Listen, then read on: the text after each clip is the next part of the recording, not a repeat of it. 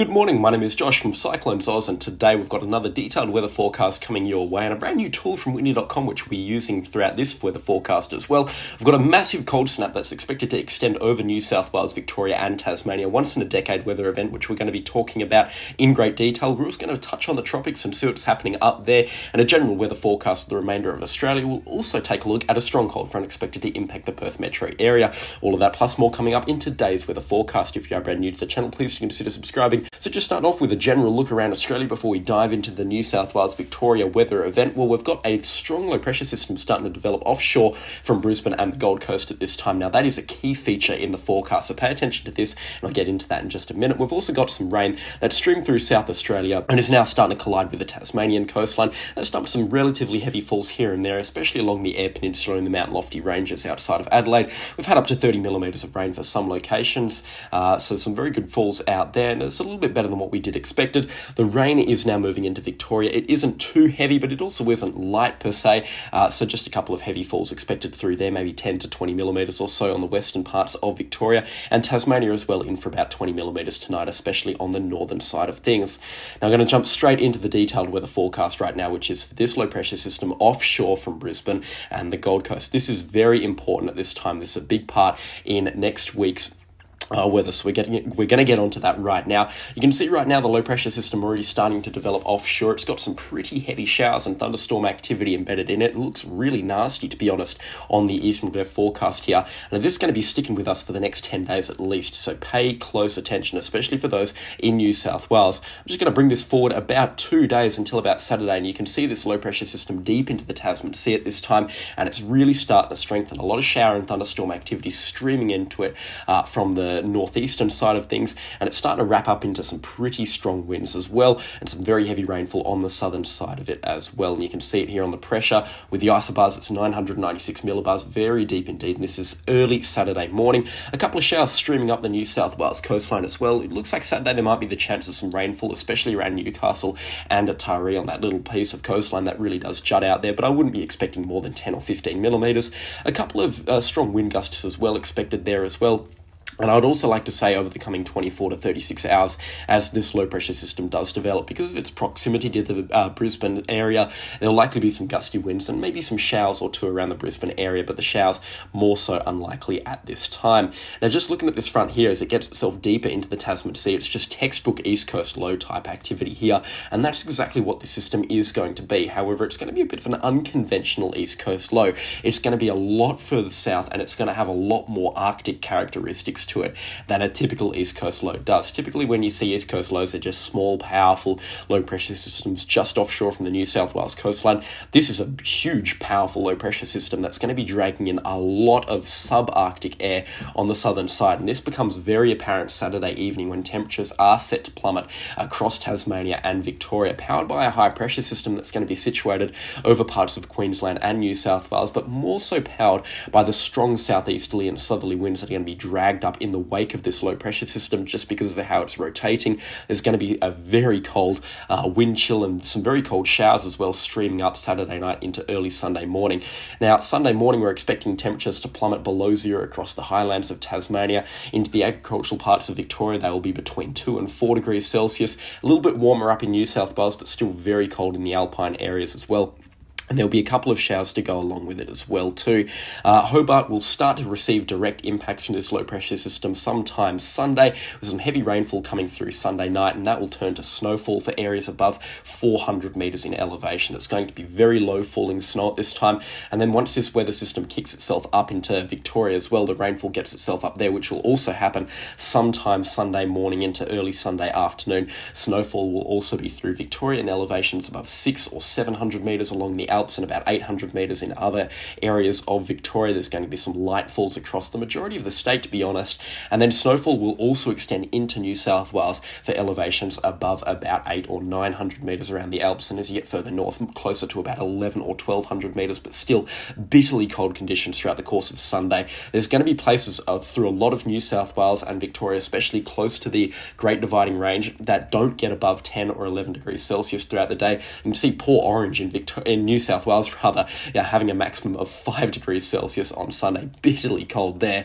and that certainly is a very plausible forecast. Just the amount of cold Arctic or subarctic air that this low pressure system is going to be dragging up from the south, it's going to be plummeting those temperatures. Wind chills will be very far below zero as well, because the winds aren't going to be standstill in a weather event like this. They're going to be gusting up towards 30 kilometers an hour, and the rainfall will be bordering on freezing. Now, this is Sunday afternoon and into early Sunday evening. You can see as this low-pressure system gets itself closer to Tasmania, it starts to warm up just a little bit there, but snowfall and freezing rain still continuing along the highlands of Tasmania, especially around Mount Wellington. And I think it's Ben Lomond, I believe, on the east coast of Tasmania, that's also going to be picking up some good snow. Those mountains around there will also be picking up some good snowfall throughout the course of Monday, and then that snow and freezing rain, like I said, continuing into Victoria and at New South Wales, and actually making itself quite far north as well. You can see snow, like I said, outside of Tamworth here with a couple, with some showers that have some embedded snowfalls in them. It's very hard to see on this map, so I'm going to change the weather map here over to a precipitation map. Now, this gives us an idea of what precipitation is going to be falling when, and I'm going to be using this because the rainfall throughout a weather event like this, with the exception of the east coast of Tasmania, is going to be very light and at times only moderate. You can see freezing rain and then heavy snow falling across the Australian Alps. It's very typical. The grey areas is rain mixed with snow, which you can see here, all the purple grey areas. The full-blown grey areas is no precipitation. And then, as you can see up here around Bathurst, we're also expecting some wet snow and rain with snow throughout the course of Sunday and then into Monday. And that rain and snow and full-blown snow makes it up towards the Barrington Tops outside of Newcastle, and then the mountains outside of Tamworth as well. It's going to be freezing cold and prime conditions for snowfall up there as well. And as you can see throughout the course of Monday is going to be the big snow day by the looks of things. You can see as this precipitation expands across New South Wales, we're expecting snow into the afternoon and evening. And this low pressure system just ridiculously strong at this point, 979 millibars, very strong indeed for the Tasman Sea. And it is very strong in comparison to how close it is to the coastline of Australia as well.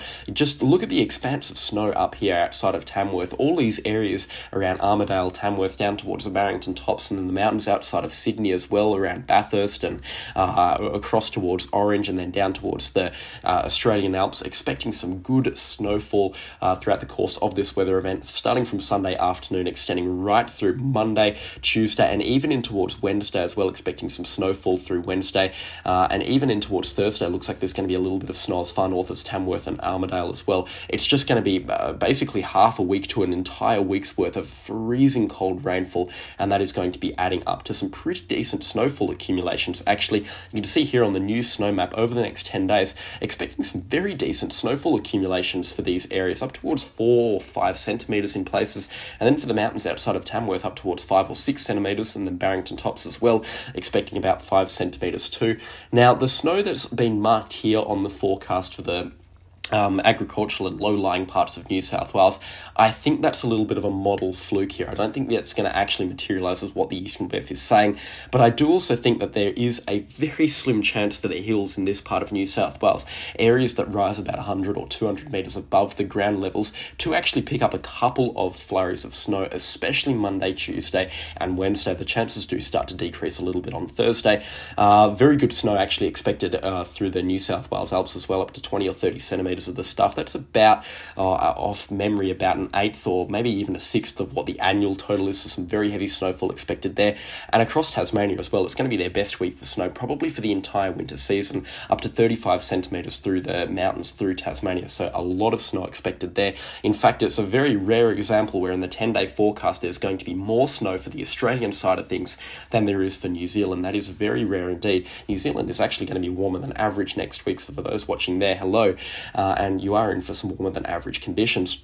Now, I do hope that that mix of the precipitation map and the snowfall forecast, and also the amount of rain accumulation that's going to be coming through for the next 10 days, has helped you paint a picture of what your location is expecting in terms of winter weather for this event. However, if it hasn't, please do let me know in the comment section down below, and I'll endeavour to add it in the next video, and I'll get back to you with a personal weather forecast as well for your location. In terms of rainfall, like I said, through New South Wales, over 4 days, there's really not much rainfall expected.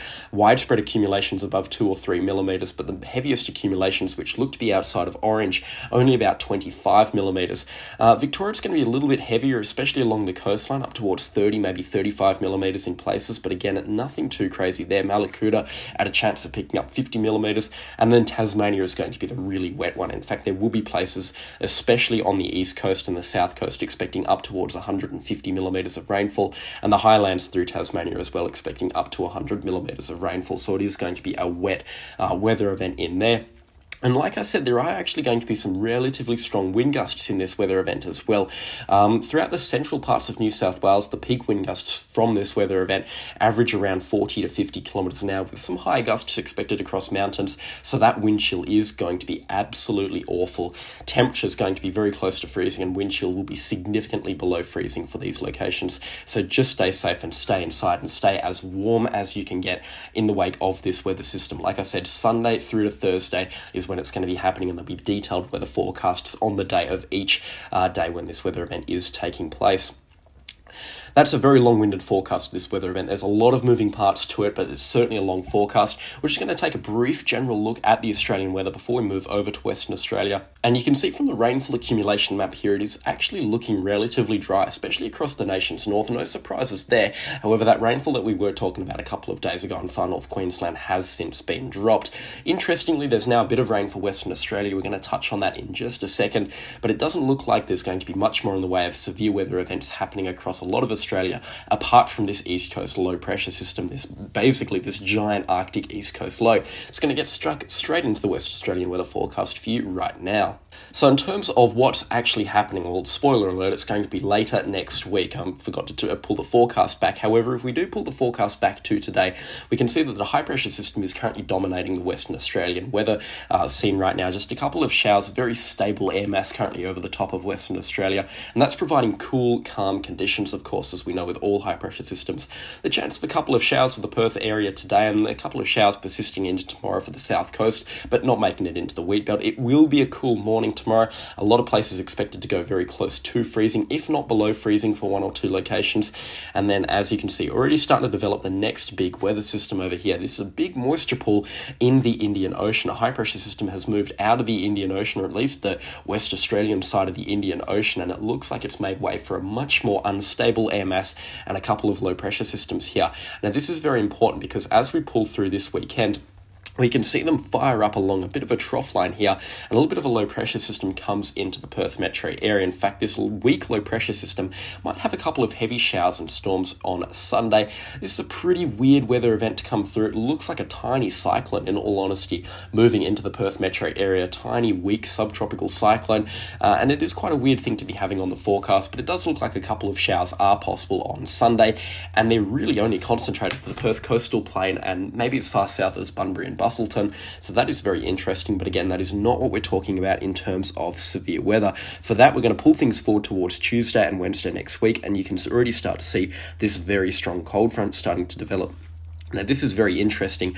It starts to lose all of its convection by the looks of things. Like I said, with the last cold front here, the environment this time of the year, very unfavourable for thunderstorm activity, but it still looks like this weather system completely dies on itself before getting towards the southwest coast, but it's still going to have a very big band of some pretty moderate to heavy rainfall by the looks of things. You can see here rainfall accumulations in the 3 hourly going to be up towards 15 millimetres, and you're going to be looking at about 6 or 7 hours worth of rainfall when this weather event crosses the coast. Same time set as yesterday's forecast, Wednesday afternoon into early Thursday morning. The rainfall will be at its worst and sweeping through early Thursday morning, and still a couple of showers persisting through Thursday and into Friday when the weather should completely clear out then. The conditions going to be very cold in the wake of this cold front as a high pressure system builds itself up Friday and into Saturday, and you can see just a really strong weather system here moving down towards the southern states of Australia. But I'm going to talk about that in tomorrow's weather forecast, so stay tuned for that. We've also got a little bit of rainfall streaming in from the north from this weather event as it makes its crossing along Western Australia.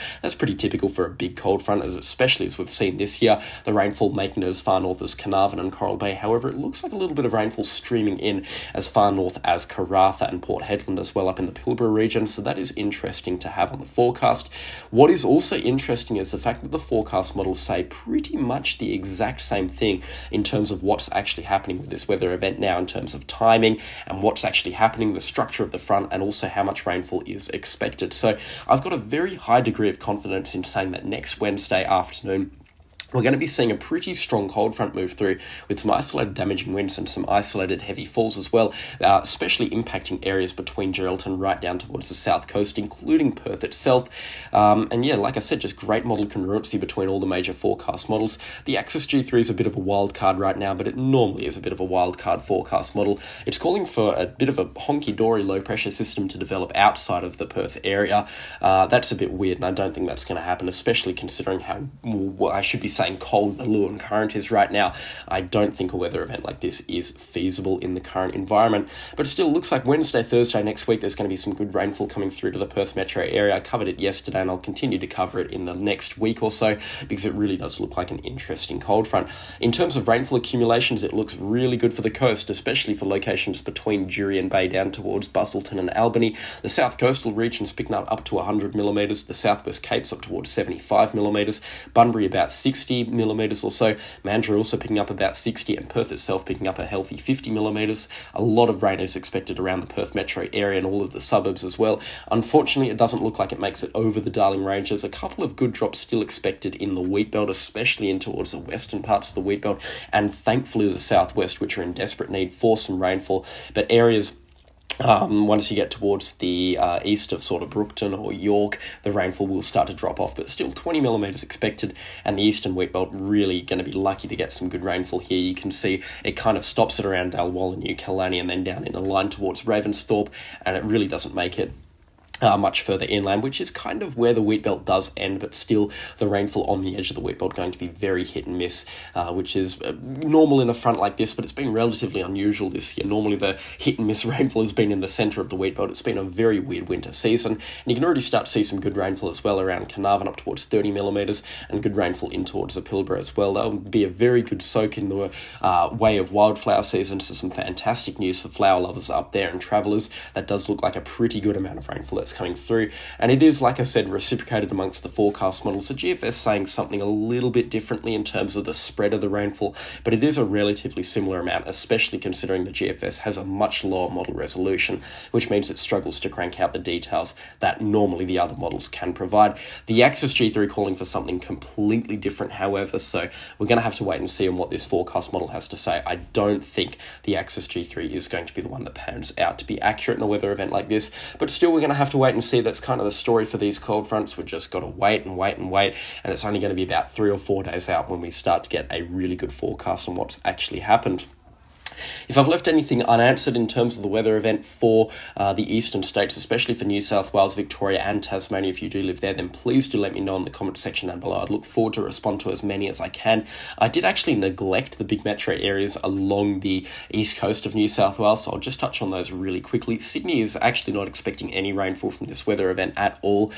Newcastle expecting a couple of drops, but the majority of that coming through today, about 15 millimetres of the stuff today. Brisbane as well, not expecting any rainfall. The coastal suburbs, however, add a chance of some rainfall in the next 24 to 36 hours. Melbourne also expecting some good rainfall up towards 25 millimetres of the stuff, so that's very good for them, and it will be more towards their eastern suburbs where the rainfall accumulations could approach 100 millimetres. This is a very weird weather system. I certainly haven't seen anything like this on the weather forecast in my, probably 6 years of looking at the forecast models at this time, 6 years of weather tracking. It's something that I haven't seen before, and it's something that is relatively uncommon. I did say once in a decade. I think the news is going to make this out to be a once-in-a-century weather event, but it isn't that uncommon, and I think that's doing it a massive injustice. It's going to be a strong weather event, but it isn't going to be well-ending. Just make sure to stay warm, stay prepared, and stay on top of the weather forecast. In the weather event like this, that's your best bet in staying as safe as possible. Also, let me know what you think of the windy.com Radar Plus feature. It looks absolutely fantastic. I found out that it's got it last night, and I really do love it. So it's radar overlaid with the satellite imagery, and you can really make it your own. You can make the satellite imagery here. You can have different bands of satellite imagery as well, visible, and also the blue, the classic CyclonesOZ blue here, and it really does look fantastic. So let me know what you think about it in the comment section down below, and you bet it will be a staple of videos to come. A special shout out to the channel sponsors. Their names are on screen right now. I could not run this show without them, and they are the reason why I've got access to windy.com. It supports the channel fantastically, and like I said, their support is absolutely priceless to this channel. So thank you so much to all of them. Their names are on screen right now. So thank you so much for the recent support in the videos as well. Please do consider subscribing if you haven't already, and also leave a like on the video as well. Your support is greatly appreciated. And that is all from me today, and I'll catch you all in the next storm. Goodbye.